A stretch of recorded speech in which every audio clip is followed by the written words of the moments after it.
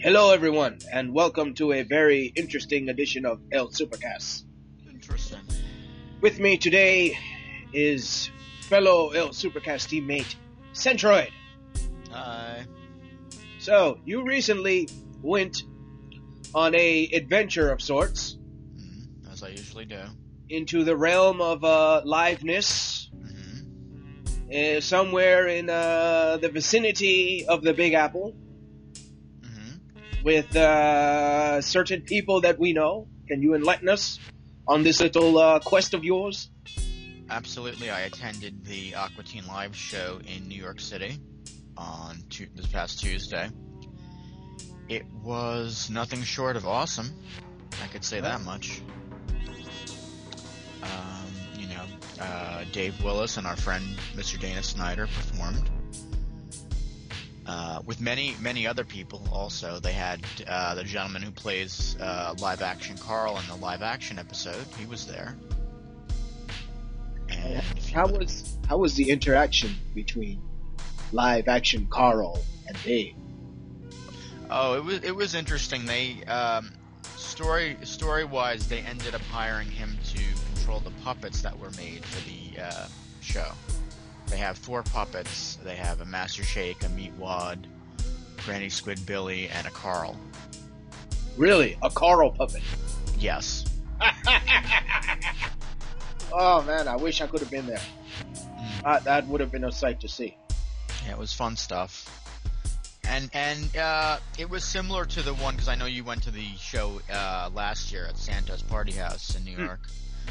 It was similar, but they definitely added a lot of stuff onto it. So, in puppet terms, did it gain some weight? Puppet terms, yeah.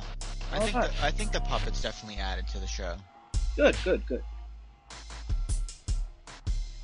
So I saw some of your pictures that you uploaded to the interweb. That live-action Carl was eating multiple pizzas. What was all that about? Yeah, well, like I said, he was supposed to control the puppets. Apparently, they hired. The story is they hired him off Craigslist, and Dave didn't want them to hire Dana to hire anyone from Craigslist. So they tell him, "Well, we're not ready with the puppets yet." So he goes, "Well, all right. I have the union that I work for, the puppet union, tells me I need to take a 2-hour break." So. And this is like in every different town that they've been in, he's eaten something different. I heard San Francisco, he ate buffalo wings. I believe in Philly, he more than likely ate cheesesteaks. And in New York, clearly he ate pizza.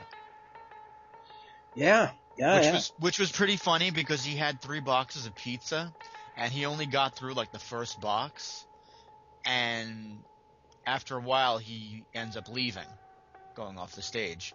And everyone that they would pull up onto the stage for, like, they had a Meatwad contest where they pulled people up to try and sound like Meatwad and things of that nature, stuff like that.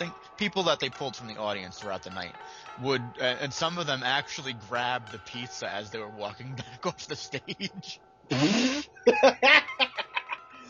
Well, you think about it this way, man. You're going up there to participate and most likely make a jackass out of yourself. You might as well grab a slice of pizza off of it. Especially in New York, Oh, man. So, who was the best, or, in quotations, best Meatwad? I mean, for the most part, they were mostly the same. There was one guy, I don't even remember if they said their name. Oh, they did. But, who remembers any of the audience members? But there was one guy that was pretty good. There was also a girl who, they passed her the first round.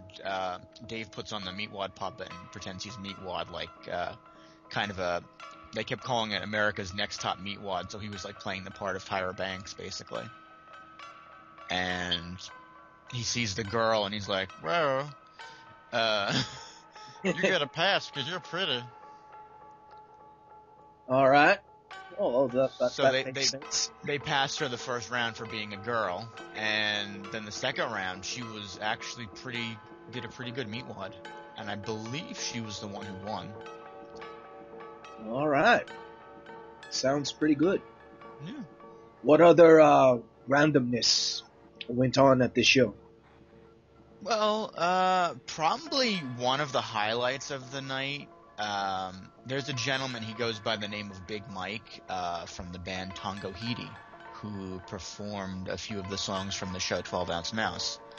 Tongo Hidi actually performs every Thursday night at Trader Vic's out in Atlanta, and we know Dana has talked about that many times, as have I. But they brought Big Mike on a few of the tour dates. I know particularly Philadelphia and New York in general. Him and a friend of his, or I don't know who the friend is, or maybe someone he's a family or something, I don't know. But he performed as, and also I should point out that Big Mike really is big. He's like a giant man with the voice of an angel. And he performed as Puddles the Clown, his name was. Basically, and you've seen my pictures. Yes. Giant hulking clown in the white face paint with a big crown on, and he slumps to the stage with a microphone. You think he's gonna be like, "Oh, I'm a sad clown," but he opens his mouth and it's like amazing. And there are videos of him on YouTube. If you look up Puddles the Clown or Puddles Pity Party, you can find, he's done a few songs that they've performed. Oh, that sounds really good. Yeah. The best had to be, he sings this song called Hey There Lonely Guys. Mm-hmm. And he goes out to he gets off the stage and goes out to the crowd, and I don't know what he was doing, if he was groping people in the crowd or hugging them or kissing them. I couldn't tell. I just see him, this giant clown guy, like, going to the crowd and, like, just bend over people.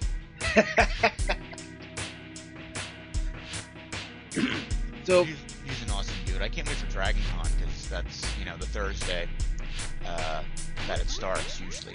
A bunch of the Adult Swim guys will go out to Trader Vic's. Ah, yes. That's where the bartender over there is a really attractive female, right? Yeah, actually upstairs. Ah, all right. I got the pleasure of meeting her last year. Ah, yes. She has she has a way to stun people with her entrance. Yeah, she was very flashy, I can tell you that much. Yes, well. Not your typical, bartender. My name is Joe. No. Drink. If I remember correctly, she was dressed up with the FBI logo on her butt. At one of the times, yeah. Maybe it wasn't the time I saw her. I forget. She was dressed up. Mm-hmm.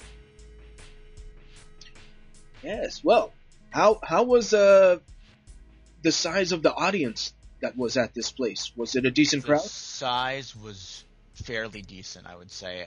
They had a Facebook page beforehand, and I believe people that were looking to attend were somewhere between 350 and 375 people.